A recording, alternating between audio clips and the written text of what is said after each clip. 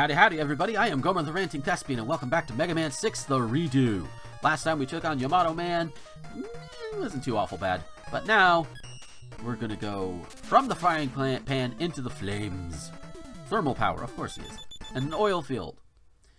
And look at his headgear. And the backgrounds. That's not stereotypical at all, but then again, all these Robot Masters tend to have a little bit of stereotypes. Because, hey, they're robots from all over the world. So, of course, you're going to have some kind of stereotypes about them. Although Japan... Does Japan have the same view of... Or did they, at least, because this was, like, late, like, early 90s. Did they have, like, the same sort of... stereotypical view of Arab nations as we did? Well, apparently, at least somebody at Capcom did, but this is kind of,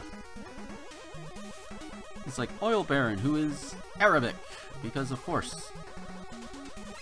Which of course means, voicing Flame Man could be problematic if you're a white guy. Oh no! I knocked him off the screen! That's okay. I have my handy-dandy Rush Jet! Whee! So that's not so bad. I think I have taken damage. Yeah.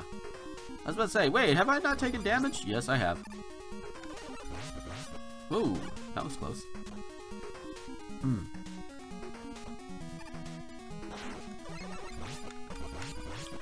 Ooh, yeah, sorry, yeah, colorful commentary here, right? I don't get to use the Rush Jet much in this stage. Because normally when I play through, like on my spare time or whatever, if I'm not practicing or one of these, then I'll usually go for, ooh, energy tank.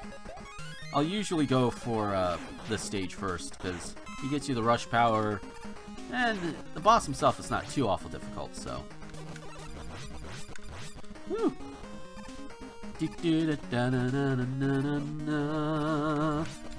It's on fire! Yeah. For some reason, okay, this is what kind of bothers me. Those little flames, they just hurt you. But if I was to hop down there, that would kill me. Maybe it's because it's a sea of oil that's on fire, I don't know, but if it's flammability, I've been in the oil. Shouldn't Mega Man catch fire at least for a little bit?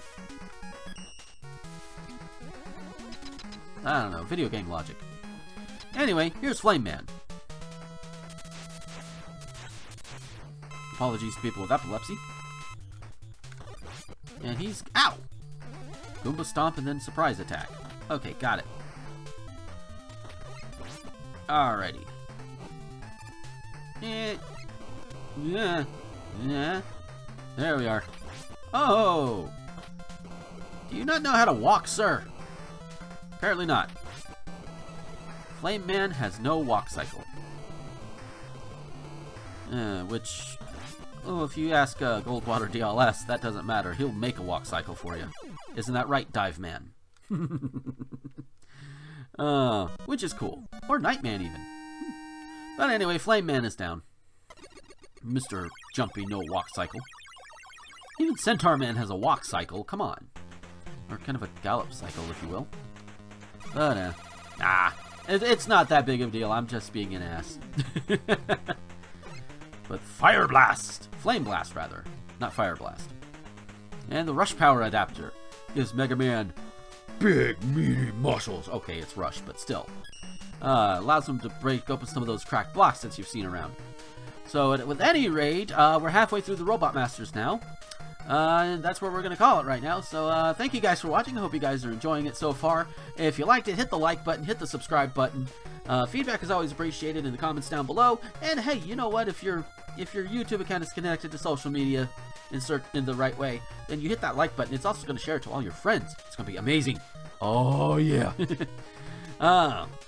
And, of course, if you want to help with these videos more directly, just head over to patreon.com/Gomer21XX. You can throw some money at me. You'll get to see all of these early, and you'll get a few other cool perks. And if you throw enough money at me, I'll shill your shit right here at the ends of these videos.